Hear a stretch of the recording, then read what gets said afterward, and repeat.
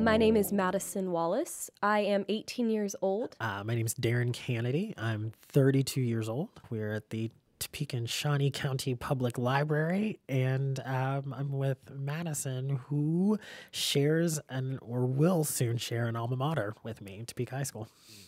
You're going to go off to the University of Kansas this fall.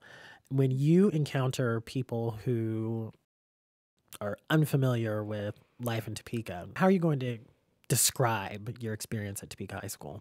I think I would describe Topeka High School as being a really weird place because we have a very different demographic with a lot of different kinds of people.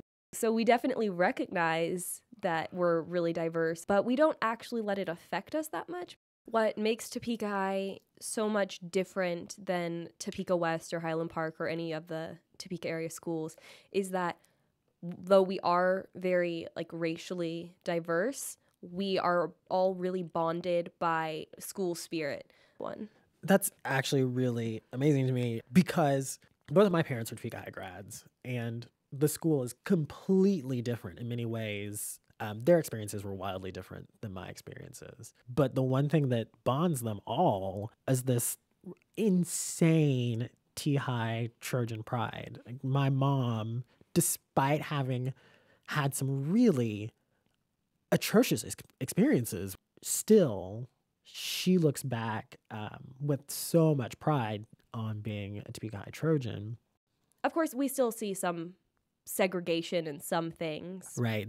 I'll never forget feeling very frustrated upon my graduation, looking around at, again, a school that was majority minority, yet of the top 10%, counting myself, I could count the number of Black students in that group on 1 to 2 hands of a graduating class that was 400.